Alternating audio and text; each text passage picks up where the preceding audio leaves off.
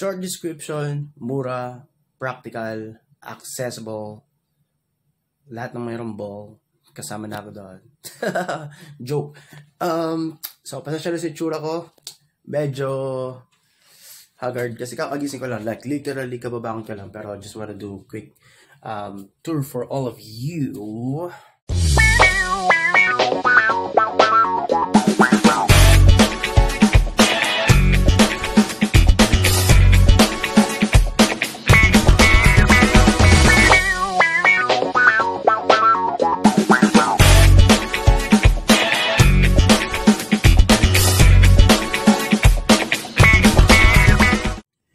Hi everyone, so let's do a quick house tour kasi very small space lang siya pero homey naman. So let me just show you. So yan, pagpasok mo kalat agad. No, actually pagpasok mo, ito shower. This is our shower, bathroom, restroom, whatever you want to call it. Yeah. And syempre andyan yung mga shoes namin. Yeah. Clothes. There. Yeah, and so we have 3 beds, the left and right.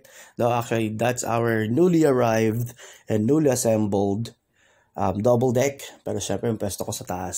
Special ako eh. Yay! So we have 3 beds. 1, 2, 3. Can you imagine nung wala pang double deck, no? Yeah. So yeah, we have mini table. And of course, we have our new closet, wardrobe. Perfect. Kasi dati dito nakalagay yung mga ganit namin. So container. That one. There. Malit lang siya actually, studio type. Pero very practical. Siyempre, we still have air condition, the TV. So, ayan, sobrang limited space. Pero, sobrang practical kasi saan ka makakahanap ng gantong titirhan na sobrang mura. Tapos, you're beside EDSA lang. You're very near sa mga malls like Shangri-La, Mega Mall, Light Mall, diba? Tapos, I'm near sa work din. So super convenient and very practical. Yung kuryente dito, prepaid. I don't know if you guys are familiar of Meralco prepaid. So, niloload lang siya. So, yun. Super tipid. Tapos, we have water. Hati-hati kami dito. So, yun. So, there are 3 beds. Perfect, diba? So, yun lang naman.